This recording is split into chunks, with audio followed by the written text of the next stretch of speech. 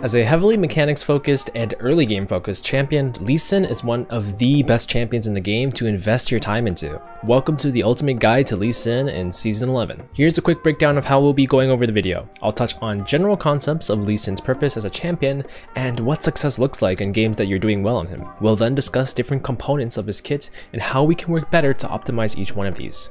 This includes going over different jungle matchups, rune optimizations, ability maxing, your build, pathing, how to play out ganks, and how to play out each phase of the game. But first, if you haven't yet, please subscribe for more content like this. It's free and you can always unsub if you want later as well.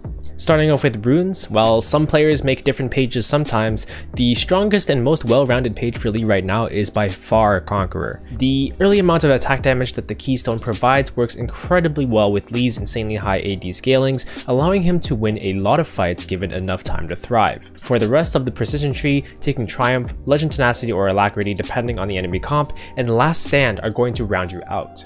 These runes are very standard for not just Lee Sin, but a lot of different skirmish focused champions in the game right now. Into comps with a lot of CC, Legend Tenacity is going to be the better third row choice, but if that's not the case, then Legend Alacrity will help you a ton in your early clears.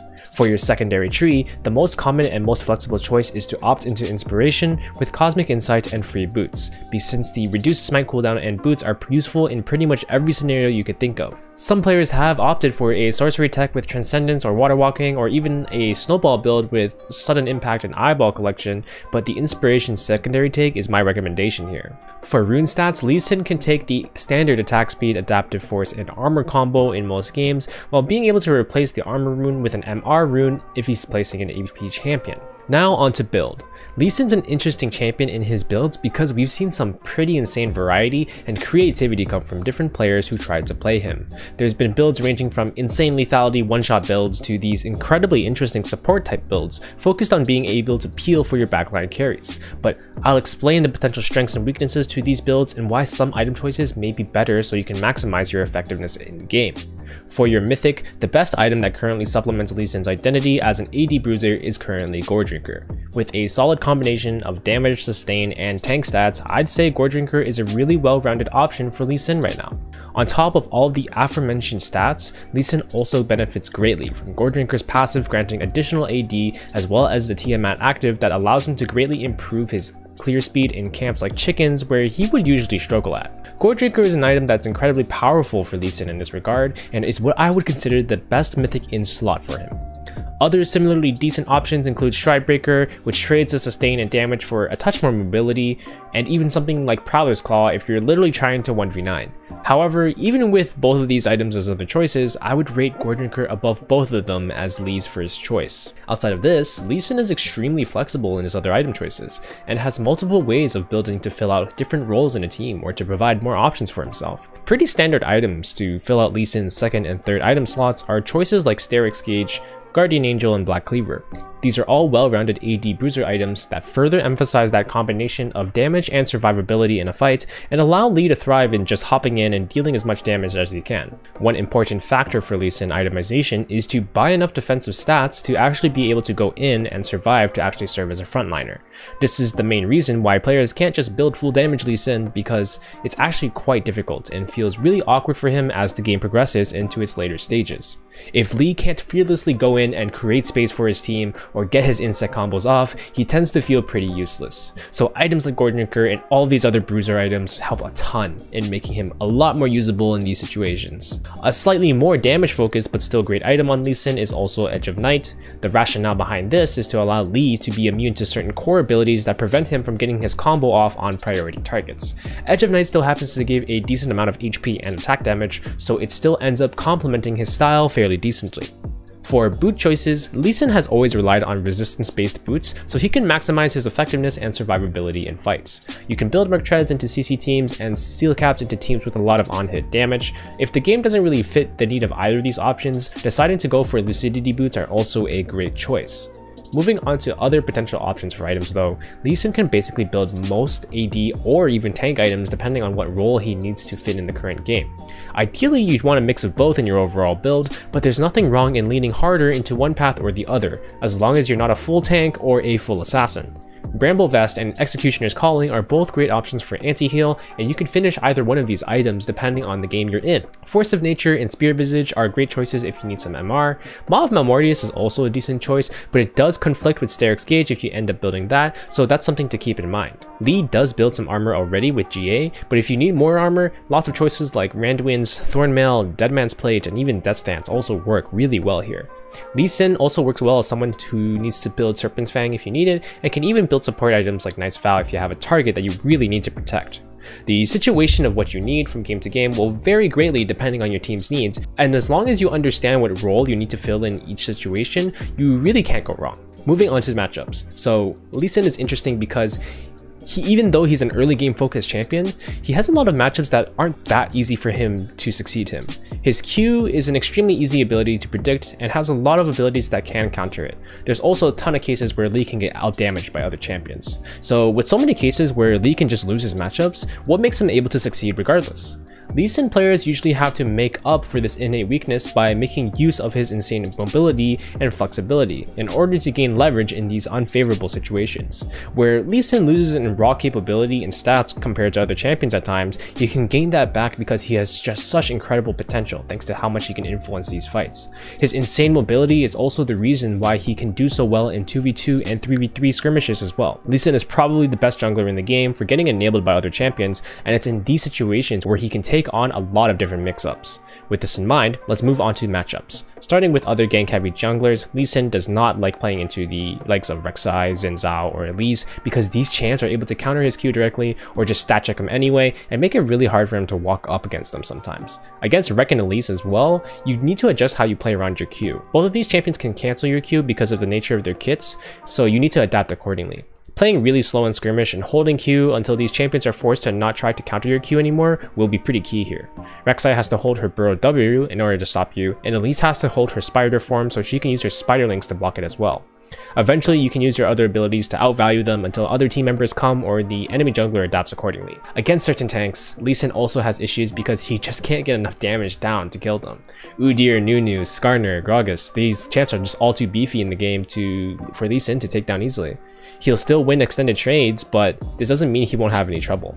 Other than these champs though, Lee Sin can generally thrive against most other junglers provided they don't have any tools to directly counter him. He'll be able to gap close and outdamage a lot of champions in the early game due to the value he gets from Conqueror, and you can use this threat to command space and threat in the early game. Now for combos. Lee Sin is one of those champions who is exposed to an absolutely insane variety of different combos and ability tricks, and is the proud host of some of the sickest plays the game has ever seen. Although you may be tempted to try some of these at yourself, or you may feel that you can't be good at Lee Sin without mastering these combos, but that couldn't really be further than the truth. I won't be teaching you how to be a Chinese Lee Sin one-trick with insane combos with Rocket Belt, but I will be showing you some of the most fundamental and core combos that any good Lee Sin player needs as part of their arsenal.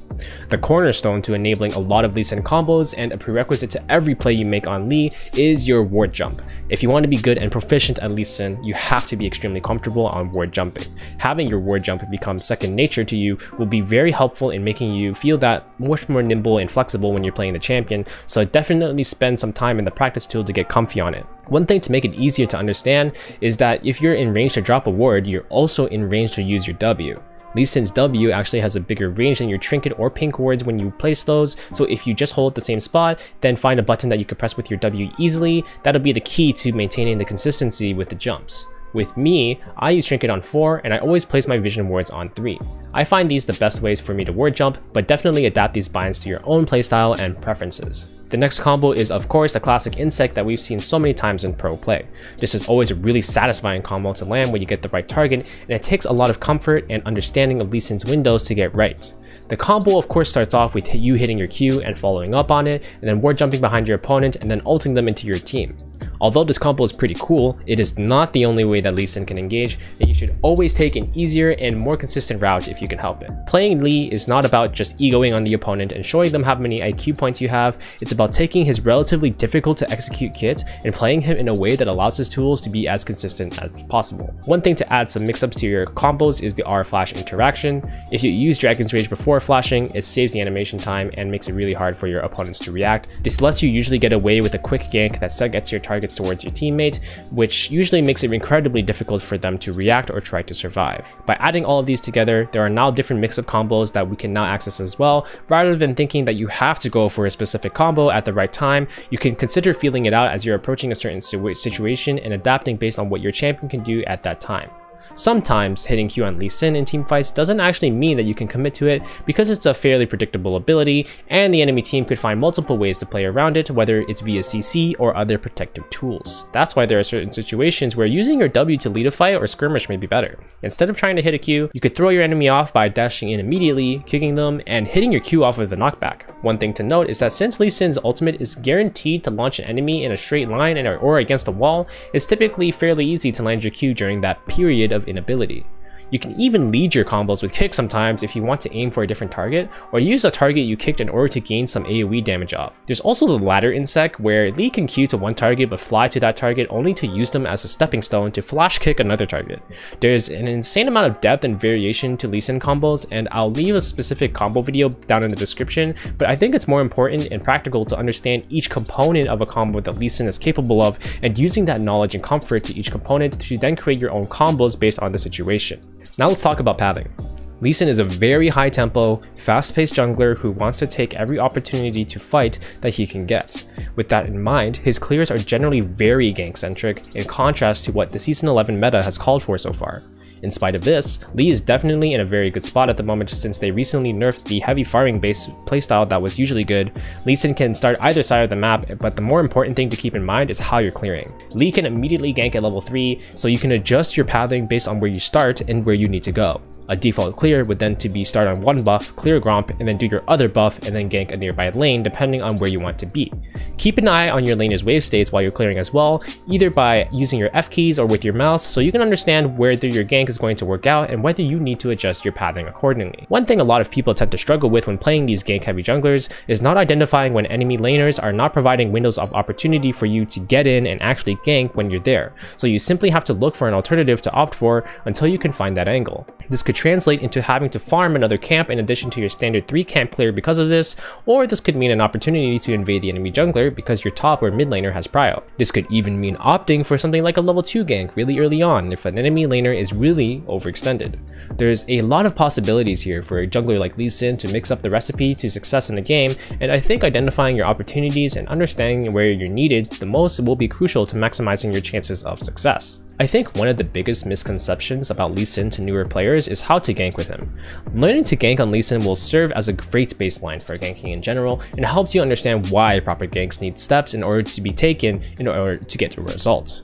The core concept behind this is that in order to maximize the success rate of your ganks, you need to save your most important gap closers until the last second, so that you can make the enemy burn theirs. The rationale behind this is to develop as much threat and deal as much damage in a gank as possible before having to burn your final abilities, which gives you the highest chance of keeping up with the enemy in your ganks, burning summoner spells, and granting kills. For Lee Sin specifically, this means not starting off ganks with Q. It sounds counterintuitive because Lee Sin's Q does allow you to start off a gank rather quickly and close the gap against the enemy laner, but it is not what you want to be doing. It's optimal to actually be using Lee Sin's Q last here, and for a couple of reasons. The first one being that the enemy laner is very likely to be burning all of their mobility spells early on in the gank to try and escape, meaning that saving Q for last will make it easier to hit without them.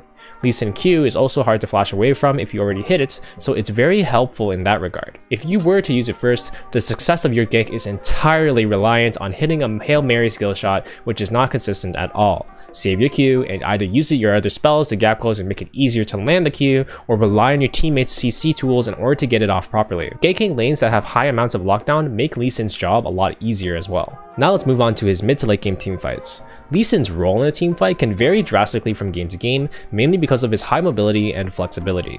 Although it may be tempting to just want to jump in on the closest target and blow them up with your combo, we need to understand when the right time to do that is and if that actually matches up with your team's win condition in a fight. Usually though, sneaking your way into the enemy backline and pushing an immobile enemy carry into your team is a good way to get a fight started, as that allows your team to focus on the exact right target and the center of their damage. Getting good kick combos can be the bread and butter to your team fighting potential, so being able to land a Q, follow up on it, and make it to the enemy backline relatively undisturbed is generally good practice. If you're against a team that has a lot of assassins, or you generally have squishy out targets on your team that need to be protected, it can be at times Lee Sin's job to actually fend against this. As much as Dragon's Rage is an excellent engage tool, it can also be a great disengage tool for the same reason. Being able to push away the enemy backline divers and create space for your carries to have more uptime on their damage will pay huge dividends if you manage to keep them alive. Your shield and slow will also make you a big body that won't allow enemy divers to get into your team. Playing front to back on Lee is probably the only thing you don't want to be doing, as his damage is not effective when fighting against other bruisers.